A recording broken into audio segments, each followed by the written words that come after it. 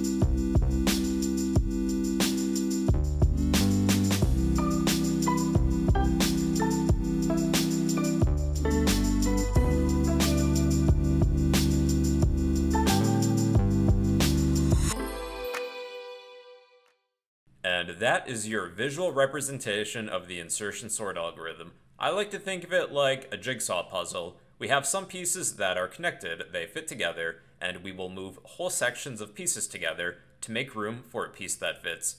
So let's create our own insertion sort algorithm in Java now. We'll need to create an array. Let's create an array of integers. Int array, and make up some numbers. Put whatever numbers you want within here. Maybe 9, how about a 1, and an 8, and a 2, and a 7, 3, 6, 5, 4. That sounds good to me. Okay, then let's display the elements of this array. We'll use a for each loop. For int I in array, we will display each element within this array with a print statement. So let me get rid of that print ln and just have print. So I will print I. I think I'm going to add a space afterwards. I didn't do that in the previous 2 videos, so I think I better do that. Okay, let's just run this just to test it. 918273654. And before we display the elements of our array, let's invoke a function which we still need to declare called insertion sort. So insertion sort. Then we will pass in our array as an argument. And we'll need to declare this. So I'm going to cheat and create this automatically. So outside of our main method, create a method named insertion sort. Private static void insertion sort. There is one parameter, an array of integers. Okay, now the first thing we'll do is create a for loop to iterate over each element of our array, but it begins at 1, not 0. So that would be for, then we will set int I to equal 1, not 0. Pay attention to that. We will continue this as long as I is less than array.length, and we will increment I by 1 during each iteration. Now, we need to take our value found within I and place it within temp. So let's declare a temporary variable named temp. Int temp equals array at index of I. And now we'll create a variable named j, int j equals I minus 1. So this will keep track of what value we're comparing to the left of whatever I is. So then we need to create a while loop. We will continue comparing values to the left of I. And our condition is going to be while j is greater than or equal to 0 and array at index of j is greater than temp. So if we need to shift an element to the right, we would say array